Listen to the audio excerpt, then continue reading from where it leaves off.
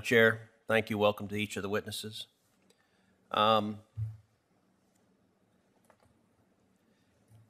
In July of 2021, the out-of-stock rate for baby formula was only 8%.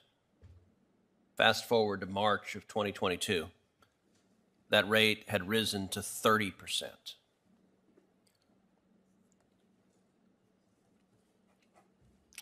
Question to the witnesses. Wouldn't you say that when a rate nearly quadruples, that it warrants a response from the federal government and ideally a president that is aware of the crisis that is happening under his administration? Mr. Lincecum? I would expect a response, Senator. I think that I will give the president a bit of credit in that I do appreciate that he is trying to get formula in the country from abroad. It is a tacit recognition that imports can play and should play an important role in this market, and what happens when you have a market that's effectively walled off from import competition. Unfortunately, however, that is a Band-Aid on a flesh wound. The market has been so distorted by all of the government policies that I mentioned in my opening statement that there's just so much that a couple airlifts and photo ops can really do at this point. It is something that has been years in the making. Mr. Lynn, your thoughts? Thank you, Senator. Yes, I agree that the President of the United States has begun to address this issue. I think that he has taken important steps to deal with the closure of the plant and also to deal with the shortages themselves.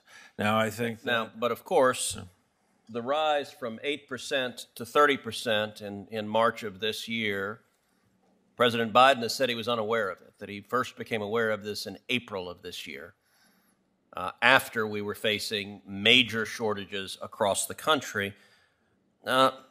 Ms. Carney, let me ask you, what negative effects have you seen on the children in your hospital from this formula shortage? Thank you, Senator Cruz. We are continually struggling. There. Okay, it's all good now. Thanks. Okay, thank you. Thank you, Senator Cruz. We have been struggling over the last few months to make sure that we find appropriate substitutions for the formulas that we cannot find, and things that will be metabolized and absorbed properly in our patients. But more than that, out in my community, I have seen a lot of dietitians struggling to help mothers and babies find the right substitutions that they can feed.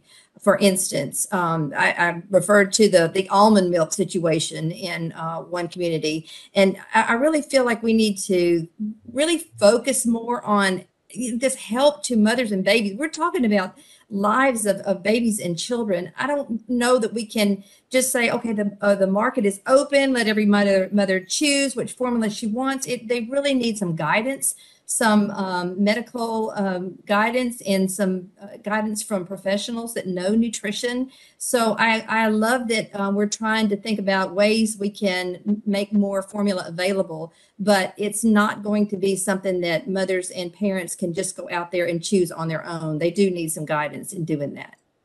So, Ms. Carney, moms around the country are being told to just breastfeed. But am I right that for a significant percentage of mothers, they have difficulty doing so, and indeed there may be medical reasons why doing so is not advisable? Really appreciate that question. We know that breast milk, human breast milk, is the optimal choice for infant nutrition.